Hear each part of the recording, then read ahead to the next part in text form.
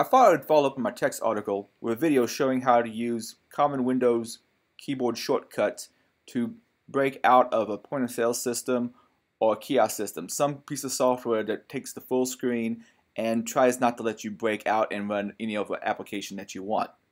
I don't have any kiosk software on this machine directly, but I do have Internet Explorer, which we can fire up in kiosk mode, which I will do here with a -K. Once the kiosk software is up and running, there's several ways you can break out of it depending on how it's implemented. Now, if it's just something laid on top of Windows normal shell, Explorer.exe, then you can use some of the classic keys like just the Windows key to bring up the start bar, or for that matter, Control Escape can do the same thing, and break out that way. Also, there's the classic of just killing it by Alt F4, which may drop you out to normal Explorer shell. And there's also the option, even though we don't have the icon up here in the top left corner, to try to minimize this application, which you can bring up that particular system menu by using Alt space.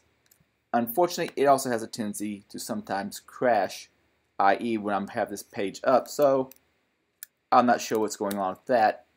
But if it doesn't crash, you can get it out of your way and bring it back up. But let's say that they don't have Explorer.exe running in the background. Let's say they have their own custom shell they put into the Win logon section of the registry and have it firing up. Well, there's still various keys that may work. The Alt F4 may work, probably not, but it's still useful to try things like Alt tabbing to see if there's any other applications running in the background that you can get to, and from there try to break out. Now, there's three main methods that I use for trying to get out of captive software. The first one is probably going to be disabled because there's a simple registry setting for disabling Task Manager. But you can get to the Task Manager by Control-Delete, Start Task Manager.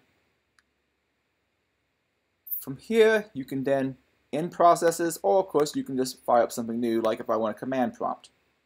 By the way, if you have a command prompt up and running and you want to know who you are, try using qwinst and find your Adrian, and then you can find out also what privileges you might have by using net user Adrian.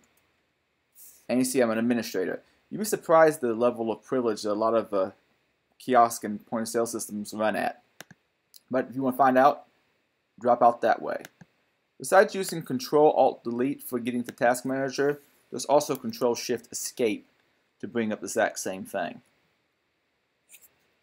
And you can run whatever you want. But that's probably going to be disabled on most point of sale systems and hopefully most kiosks as well. So what's another way of breaking out? Well, the second method basically involves getting an Explorer window whatsoever. In this case, for this one particular application, since it's IE based, if I hit F1, what will come up is a help, which is basically a full web browser. Sometimes you run into other silliness that same thing happens. And from here, you can get to any place you want. Let's say Windows System 32. And from here, run whatever you want, in this case, probably command. And that's basically breaking out via having an Explorer window that has a bar. There's a couple other ways to get to that. For instance, let's say I was to bring up accessibility features. You could do a Windows key U, and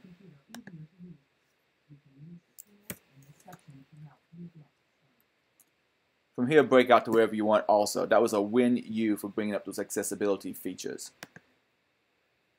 So let's say we didn't have an Explorer window we could easily get to. Well, we can also get out via common dialog, which essentially is an Explorer window too. So let's show that.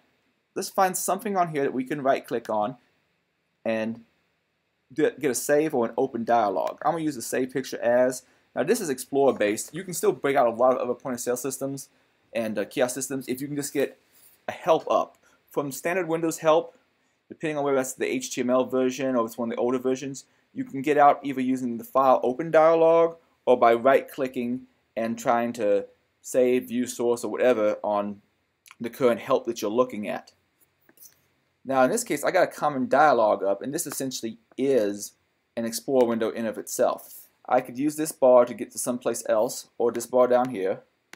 And I'm going to go ahead and go to C, Windows, System 32, and we want to be able to run something from here. I want to see the exe, so I do a star.exe, and there's command. Now I don't want to double click on this because I don't want to overwrite it. So I'm going to say no to that. Don't hit save, don't double click on it. You don't want to replace your command.exe. That would be bad. Instead, right click on it and say open. And that essentially runs it. And now you can run whatever you want there. Let's say for some reason you can't right click. Try using control and left click, and it brings up the same menu. Now this menu may be disabled. There's a feature where you can set things up to where a context menu does not appear on right click. And that probably is a good feature for people to disable on a POS system. So how are we going to get this to run? Well, you could just drag and drop something into it and it will run also, and from here launch whatever else you want.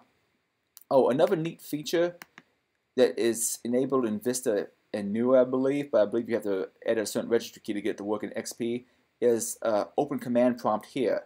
If you hold down shift and right click, you can get an open command prompt here and fire off what you want. And another feature of breaking out of a common dialog box is just to use Control N, and that opens up a new window, which happens to be an Explorer window. Then you can get to any place that you want on the system. Now, a few of my other favorite keystrokes for breaking out and getting to one of these common dialogues would be things like, well, hitting shift 5 times in a row. That brings up sticky keys. And on newer versions of Windows, you can click, and here you have an Explorer dialog you can get out of and go and do what you want to do. F1 is also a really popular one, like I showed before, for finding something that you can get a file menu from and hopefully be able to break out.